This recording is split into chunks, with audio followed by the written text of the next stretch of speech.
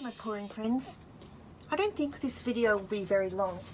It's just a really quick tip on how to help your floetrol be nice and creamy and smooth, and it comes from a comment that I had on another YouTube video where a person was just wondering about the stringiness in one of the other videos, and we decided that it was the floetrol in her bottle.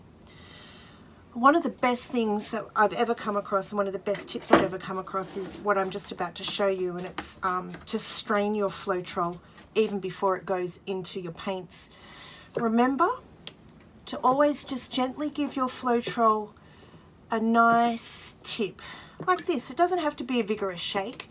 A vigorous shake will be adding air bubbles in that you don't want in. I mean, even if you're going to let your paint sit around for months, just avoid doing it. It's good practice. It stops you from getting in the habit. What I also do is I decant my floetrol into another easier to control container. This one, as you can see, is well marked with having 100% floetrol compared to others that I have around that are well marked in regards to the pouring medium and the type of pouring medium that is in here, because I have quite a few, well really 3 different types of pouring mediums that I use. So we're going to use a demonstration out of a 1 litre container, just because it's much easier for me to handle than the 4 litre containers that are around here. These I like to also take around with me to workshops because they're nice and portable, and even though I make all of my pouring medium up before I go into workshops, sometimes we demonstrate and sometimes we run out. But alas, that's not what this is about. So we've given our floetrol a nice little gentle tip quite a few times, 10 times. If you open your floetrol and you haven't poured it, you'll notice that the first part of it's clear and then the second part's milky. And they must be the 2 primary ingredients that separate when the product has been sitting for quite a while. Anyhow, we don't want that. We want it to be nice and mixed up.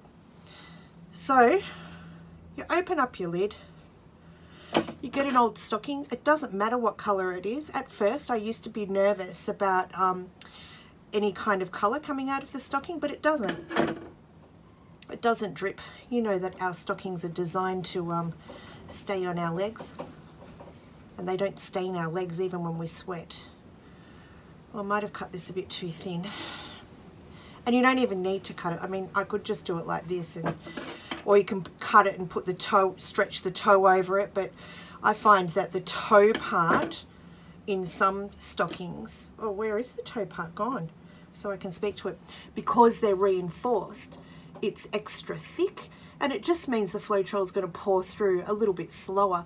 And you know, all we're doing is straining to make sure there are no lumps. So we don't need to have that extra bit of fabric for the floetrol to move through. Of course, I don't know if you can see, but my fingers are being not very cooperative. You know how it is. You're trying to do a demonstration and things will become more complicated than they need to be.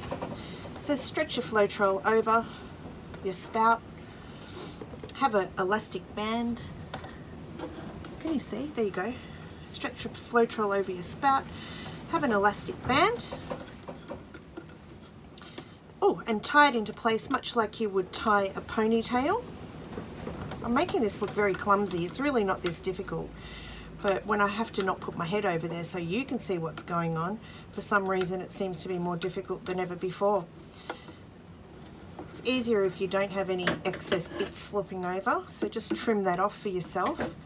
Get your decantering bottle or whatever you want to transfer your floetrol into, or if you are mixing paints up, you know, have your container ready. Oh, open it up, and there you have it.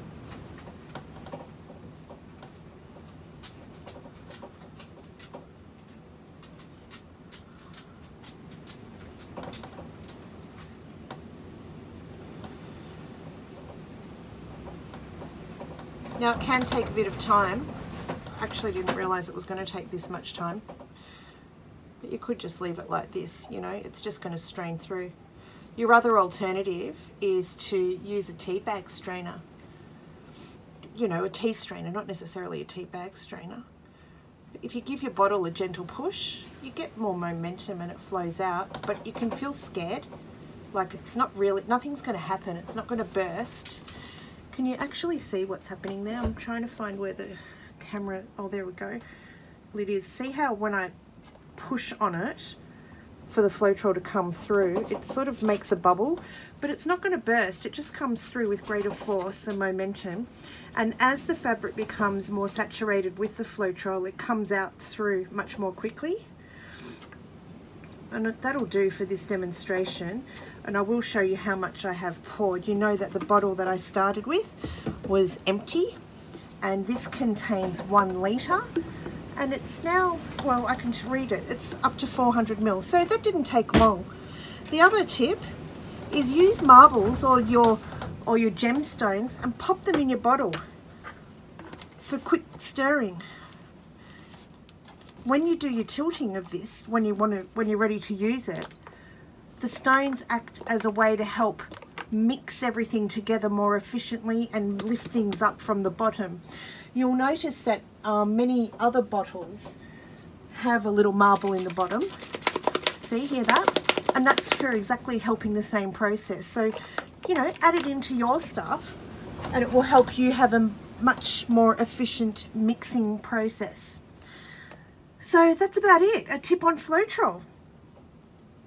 I hope you're having a really good day. I'm going to do another experiment now, but that's for a different video.